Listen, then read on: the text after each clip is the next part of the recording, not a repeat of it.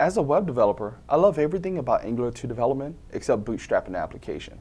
It can be difficult, there's a lot of files to memorize, and what I'm going to show you today is a Yeoman generator I created that allows me to bootstrap applications and have everything set up so I can run as Angular 2 app, and then more importantly, add metadata files so that I can use Visual Studio Code as a first-class engine for development and debugging of my Angular 2 application. So first, let's go look at my machine. So I have my desktop here, and I'm going to open a command prompt, and it's going to open in my user directory. So I'm just going to cd to the desktop, and I'm going to create a new folder called Angular Demo, and I'm going to cd into that Angular Demo folder. And you can actually see that folder right here in Windows Explorer. Now, within this Angular Demo folder, I'm going to run my generator. But if you don't have the generator installed, which you probably won't, you just go to npm, install. It's going to be installed globally. And the generator is called Start Angular. Hit enter, it's going to install the generator.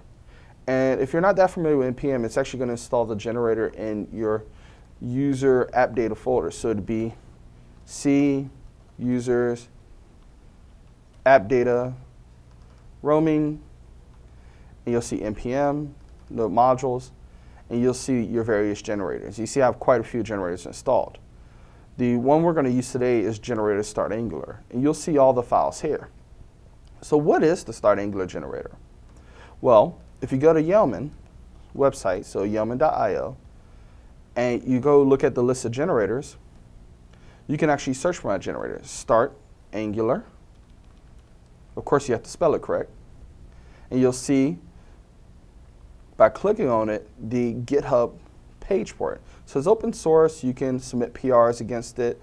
There's already been a couple issues and pull requests, so it's definitely not incredibly active, but it is active enough.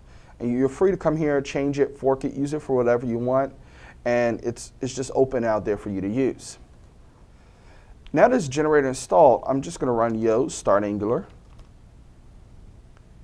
and you'll see that it creates all of my files, and since it's so kind, it's going to run npm install for me.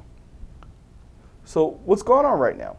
Well, it's installing all of the dependencies I need to run this Angular 2 application. So that's the core, the different modules for Angular 2, everything you need to run a full Angular 2 app. So that's all being installed right now when you run yo start Angular. So you don't have to remember to run npm install.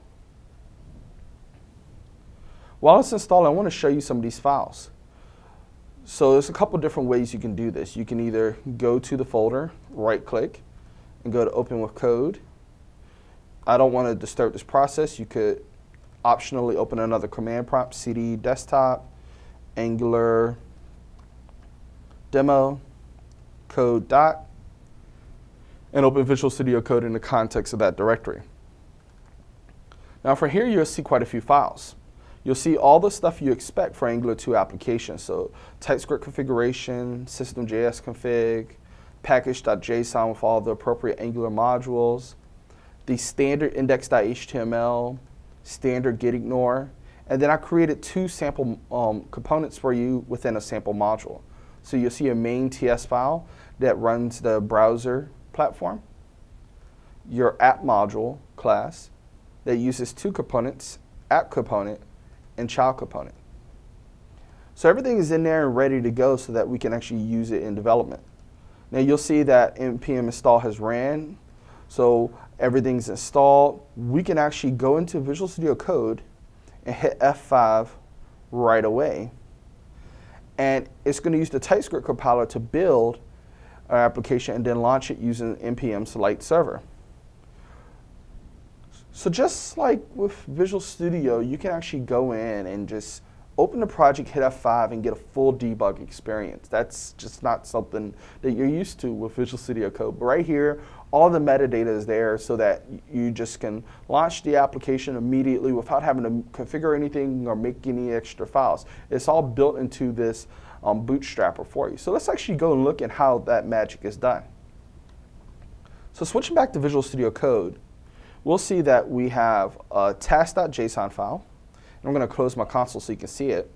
And in this task.json file, you'll see that it runs the node command. So it runs node as a global command, and then it passes in the TypeScript compiler as an argument to node. So the TypeScript module, with the watch parameter, and it tells it to compile this as a project. Current directory is a project. We enable watching, and we like to see the output as compilation.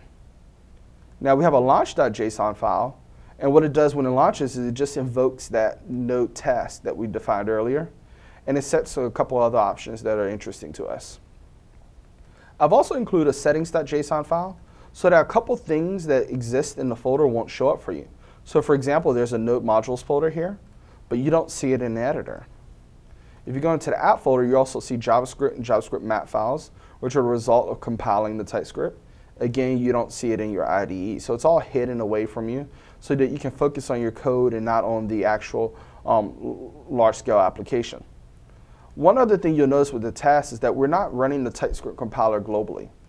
This way, you can say in your package.json file which version of TypeScript compiler to install locally and ensure that every developer on your team is using the same version of TypeScript. You don't have to worry about which version of TypeScript is installed globally on their machine. I'm going to hit F5 one more time. And once debugging starts, indicated by the orange bar, I'm able to go in and actually dynamically make changes to the application. So I can go in and do some interesting things, like maybe I want to change the HTML. So for app component.html, I might want to go in and create a subtitle. So I created the subtitle, hit save, and you see my application is updated right away. Maybe I want to add a binding for a property called subtitle. Of course, this is going to fail because that property doesn't exist. So I need to go add it to my TypeScript file. And just like with the HTML file, your TypeScript files can be updated in real time too. So subtitle, string, hello everyone, save, and you'll see that the application is updated. So I can actually edit everything in real time. I don't necessarily have to stop debugging, restart debugging. I get that same rich development experience I expect from any high-class IDE that you have to pay for. I can do all this within Visual Studio Code, usually just using the task.json, settings.json, and all the other JSON files. So with this Yeoman generator in Visual Studio Code, I get a first-class Angular 2 development experience. And again, it's all open source. So if you want to enhance it, if you want to build upon it, go for it. We built the basics, but there's all sorts of things you can add to it. Maybe you want to add unit testing. Maybe you want to fork it and you want to do Angular 2 routing.